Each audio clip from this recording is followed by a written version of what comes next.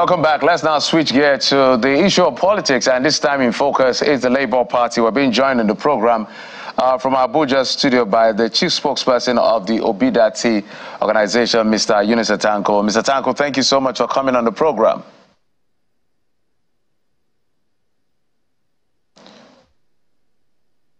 All right, if you can hear me, Mr. Atanko, let's begin from what's been happening online about this issue of the back and forth over this issue of donations, spendings, and all of the intrigues that have been going on within the obedient movement as well as the Labour Party about how money has been changing hands. Maybe you bring that a bit of clarification to those who are not quite familiar with what's going on, because we understand and we know that the presidential candidate at some point come out to say, this is how much we received, this is how much was spent, this is the balance.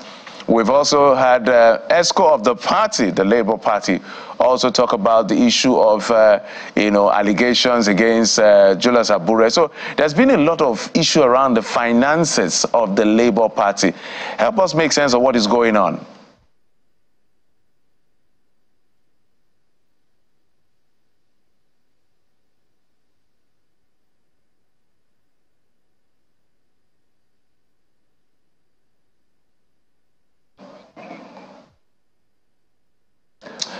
All right. We seem to have a difficulty with that audio. But not to worry, we'll get that through to you. But it's important to have this discussion, no matter how uncomfortable it may be, particularly for members of a party or the obedient movement. Yesterday was not a pretty sight, particularly on social media, with the accusations and counter-accusations making the round. So it's important to set the record straight, ask the people in the know, and put these issues out there for clarification, further questioning, and the rest. So at the end of the day, finances is an important part of the electioneering process. It's not a popular thing in Nigeria, though, for political parties to publicly give accounts of how much money came in, how much money was spent, and all of that. It's a big deal in the US. In fact, it could be a big infraction and affect your ambition generally. No matter how rich you are, whether you're Donald Trump or anyone, tracking your finances is quite important, because they expect that people donate their monies to you to pursue your ambition. So this is why this conversation is quite important, and we've seen all of this revelation. But it's worrying to see that there's a lot about the finances of the Labour Party and all of this. The presidential candidate has come out to say, this is how much money came in and how much money I personally donated. That's talking about him, and how much money came from abroad and locally and all of that.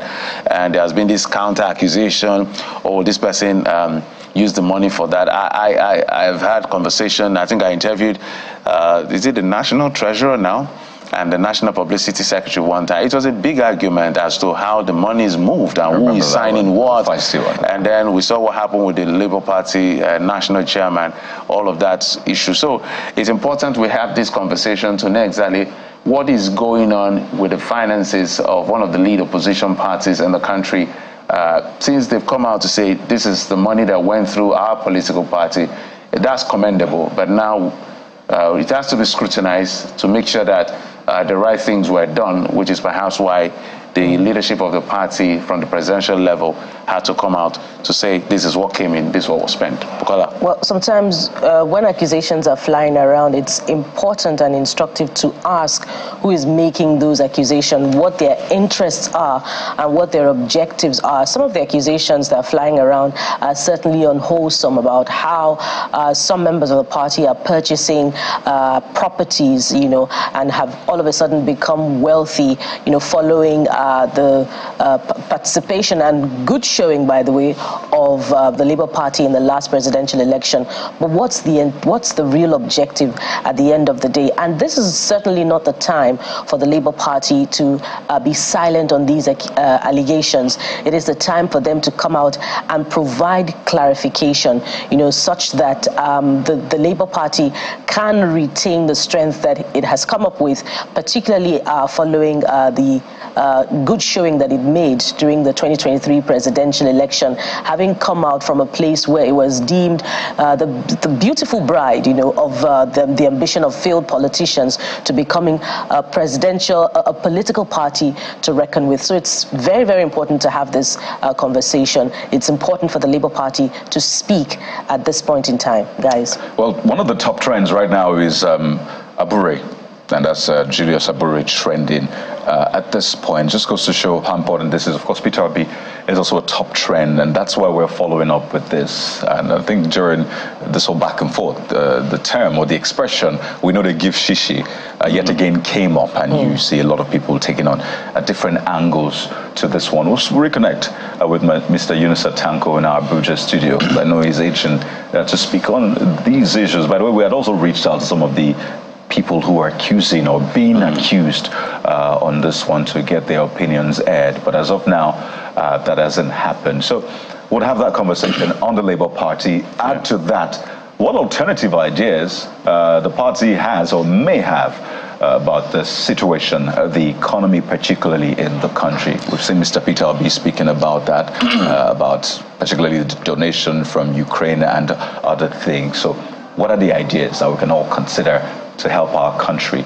Those are the issues we'll be taking a look at. Yeah, God, you said something, and we must build on that, which is when you're accused, as long as the issue is not sub judice, it's not in court, it's important you come and defend yourself. It is quite important. So when invitations are handed out to you, nobody's trying to indict you already, because the law is very clear. You're not guilty until proven by a competent court in the land. So it's quite important. And when I look at the numbers, over 500 million donated from citizens in 4 banks. Peter Obi himself donated, that's from his own account, about 800 million. We had the spendings has to do with campaign materials, media and radio broadcasting, election promotion materials, polling unit agents, bank charges, administrative charges, legal expenses, campaign and election activities, and they had a balance of 19 million. But we've also had accusations against Julius Abure in terms of some of the acquisitions he's had in terms of property, in terms of money and all of that, which are all allegations, which we expect that all of this should be cleared by Yunusa Tanko as this counter accusation now is within the party trying to say, look, we need to be clear on how our money was spent on this particular campaign so that going forward, this toga of, we will make sure that we account for every money is truly accounted for. But we'll take this quick break now. When we come back, we'll switch gears. Join us again.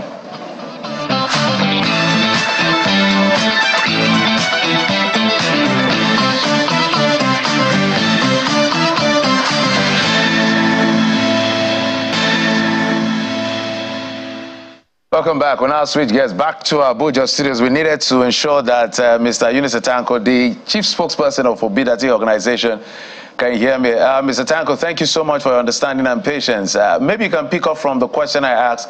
Let's start from there. Can you hear me? Please, the volume. Mr. Tanko, can you hear me? Yeah, can you hear me? Yeah, we can hear you. Good morning. You can hear me? Yes, we can hear you. Okay, thank you. I was saying earlier on, thank you for having me. Before I delve into the issue of the finances of the Labour Party, the gentleman in your studio was speaking about food security. Permit me to just lean on the position of our principal, Peter Gregory Obi, His Excellency, who said that Nigeria has no business with poverty, especially hunger anyway, considering the fact that the northern part of this country controls 744,286 square kilometers landmass, which compared to Ukraine would have 603,000 square kilometers. And yet, shamefully to us, unfortunately, Ukraine is donating grains to us as a people. When you go further, you look at the comparison within Netherlands and Niger State. Niger State on its own can feed Nigeria and feed Africa as it were. Niger State has 76,000 plus arable land, and then Netherlands has just 33,000. And yet, Netherlands was able to produce and export agricultural product worth about $125 billion. And if Niger State can just manage to do like 5% of what Netherlands had done, we could have been raking home of 6 billion naira. Furthermore, when you look at the combination of Taraba State and Borno State combined together, where we have serious issue of insecurity, you have combined square landmass of 125,000 square meters.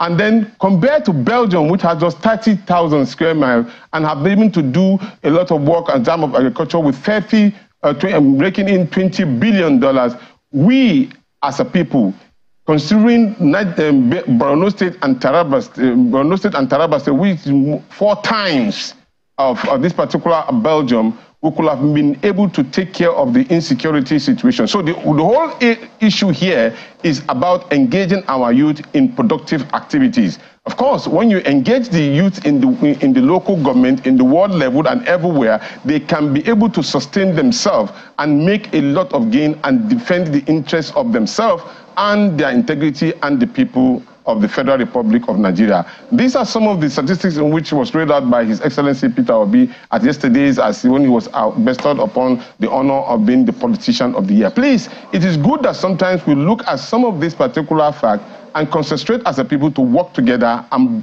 take this country out of the wood. It seems to me this particular government is actually not prepared for governance as it were. But if they need any consultative support and in terms of words and all, they should take the word of the oppositions and use it as a way. It's a free consultancy. It can help them in developing and taking Nigeria out of the wood. Now, taking that out of the context, let me delve into the question about the about the issue of the finances of the Labour Party. His Excellency Peter Gregory Obi is a man of integrity. In every aspect of his life, he has never been found wanting as regard to issue of misappropriation. And anywhere he goes to, he tried to maintain high integrity standard. And that is why at a point in time, he was the member and head of chairman of board of directors of so many banks. And yet, he was able to excel without a dotted line being accusing him of misappropriation. And that is the reason why when he looked at the issues being raised within the Labour Party, he asked for independent auditing to audit the Labour Party account so that those who are accusing can be able to go to sleep if their facts are correct, and those who are accused can be able to stand clean and say, look, what we are being accused of is actually not true. Now, the Labour Party on its own had also been able to do, under the leadership of Barrister Julius Abure, had done an internal auditing.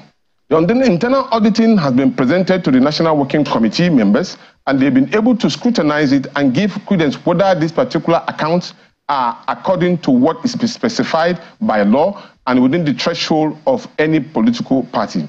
Don't also forget that the Independent Electoral Commission, INEC, does an independent auditing of every political party.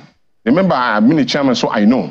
So this auditing will come from the Independent Electoral Commission. They will inspect all your books, all your accounting books, and make sure that they are within the ambience of law as being prescribed. So that way, whether you accuse somebody or you not accuse anybody, INEC still have the prerequisites by law to publish, and that particular auditing will be published by INEC for every Nigerian to see. Now, so you see, there are two auditing that will be conducted. As far as I am concerned, I am so glad that some of these things are coming out, because these are not new things. But the new thing here is that the Labour Party has been able to present itself for public scrutiny. Unlike other political parties who hide their own problems under the carpet. Well, that gives every Nigerian an access to look into our finances and say, hey, these guys, are you doing good or you're not doing good? So the angle of this conversation, Mr. Tanko, if you can hear me, so I'm sure you've been following what's going on social media. So there is the conversation around the campaign, Mr. Peter Obi, and the finance for the campaign. But this conversation also has an angle to it. And that is the fact that of late, we've heard accusations targeted at members of either the Obidati organization, either the campaign or obedient movement.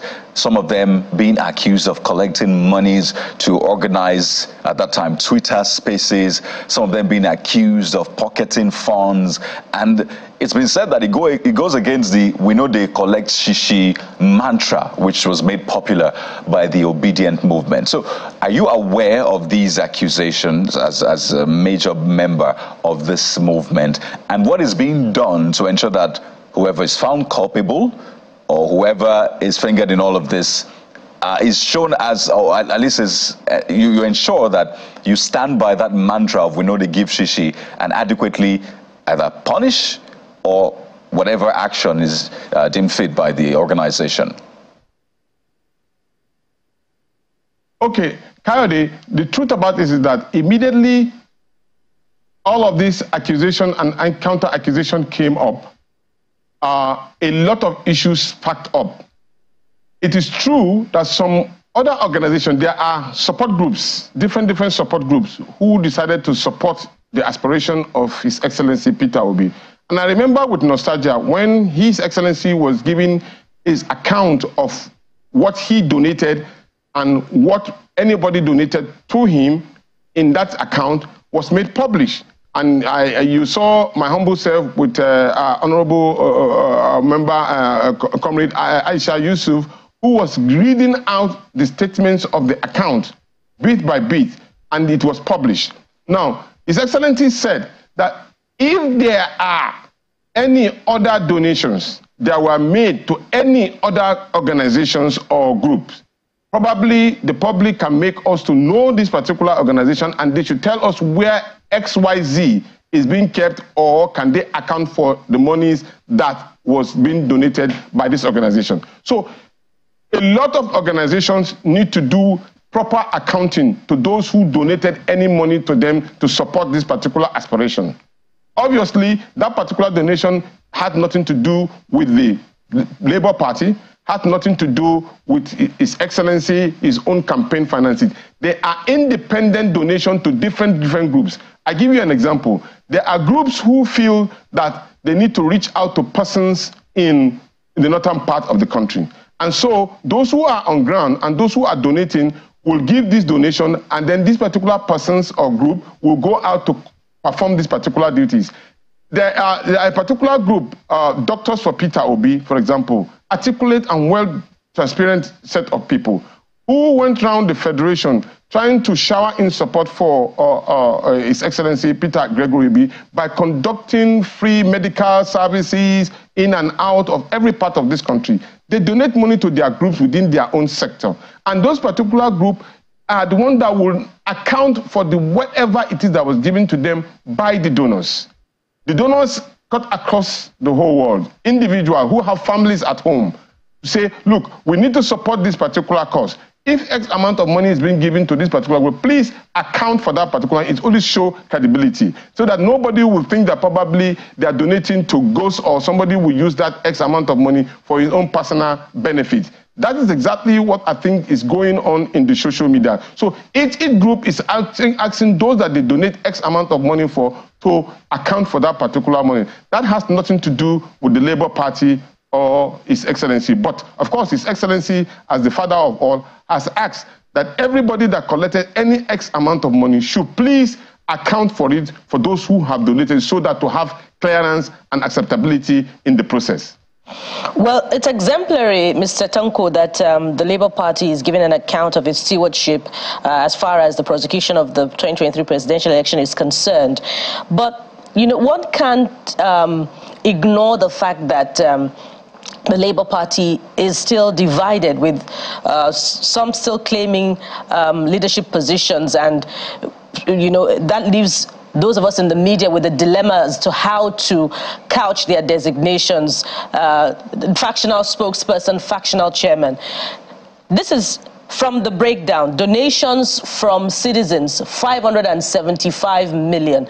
Now, because of this, some are saying that some of these donations were made to the national leadership of the party to field candidates, positions where there had been aspirants, genuine aspirants before, and then they were jettisoned for candidates that were paid for. And this is really what is causing division in the party. I'd like you to speak to this allegation. As I said earlier on, the Labour Party is accountable to any money that is being given to it in its own account, which the chairman gracefully has also done. We must give credit to those who have been able to account for XYZ, money given to them to perform. There is no truth as regard to issue of leadership. Let me clear this. The issue of leadership, there has never been any case as regard to issue of leadership in the Labour Party. And here, I think the media has to help us. If you sit down in your house right now, when you Google to find out who is the chairman of the Labour Party, who is the national secretary of the Labour Party, who is the organizing secretary of the Labour Party, you will see it on your website. It is very clear. It is Barrister Julius Aburi, not minding any of the accusation or counter-accusation. And the secretary of the party is Malam Ibrahim Farouk Umar. There's no ambiguity. Now, the issue of court cases are different. The issue of court cases is basically on the issue of forgery. It's not about leadership. And then there's an injunction, quoted and unquoted, that the chairman should maybe vacate the seat while an investigation will be conducted. Now, the truth about it is that the party has an internal mechanism. And if you accuse the party leadership, we can only bring it up within the party, and the party will form up an internal investigation, which the chairman has also gracefully done, and even had the reconciliation committee put in place. Now, also, the issue of whether there was a court injunction against the chairman, that may be put to rest in few days probably, because the issue was also taken to an appeal court to look at the statutory of that particular injunction that was given. That is the only issue. So the press should help us clearly to establish that there is any issue of leadership in the Labour Party. And if there were any issues whatsoever as regard to the leadership, the National Working Committee will sit down and say, look, this we will do, and announce to the whole world. It's a transparent process. And I think kudos should be given to us as a collective entity who are trying to do the right thing. Look, there's no gainsaying that we are aware there are those who want to see the Labour Party coming down. But to us, this will only make us stronger as a group. We are team players. When there are issues within us, we'll deal with it. Nobody, no single individual is above the law within the Labour Party. Nobody. If you are found wanting, the party will deal with you according to the provision of the constitution of the party and then the provisions of the law. There's no doubt about it. Because this gives credibility to who we are as a people and what we represent in the society. So we cannot say that there are no problems. Yes, there are problems, but we will deal with it within the provision. So many committees have been put in place. And I am glad that some people are not shying away from accusing each other if things are done wrongly. That is part of the credibility. And I challenge you to ask any political party who have been able to do this at the moment now. Most of the political parties have kept all of their problems inside, and then some may even say that that is the best way to go. But I disagree, because it only did not give the credibility and openness to the system. But we in the Labour Party, we are open to the public for criticism so that we can be able to move forward. All right, Mr. Tanko, we must thank you so much for coming. We wish we had more time because it was supposed to be a two-part conversation, but we're glad you took the second part early, perhaps envisaging what would have happened. But we must thank you for coming on the program. But the conversation we'll keep it coming and keep it going, and we'll be glad that whenever we call on the Labour Party, you'll be there to answer these questions. Mr. Yunus Tanko is the chief spokesperson of the Obidati organization. Thank you so much for coming to bring your perspective on the program. Thank you very much, and God bless the Federal Republic of Nigeria.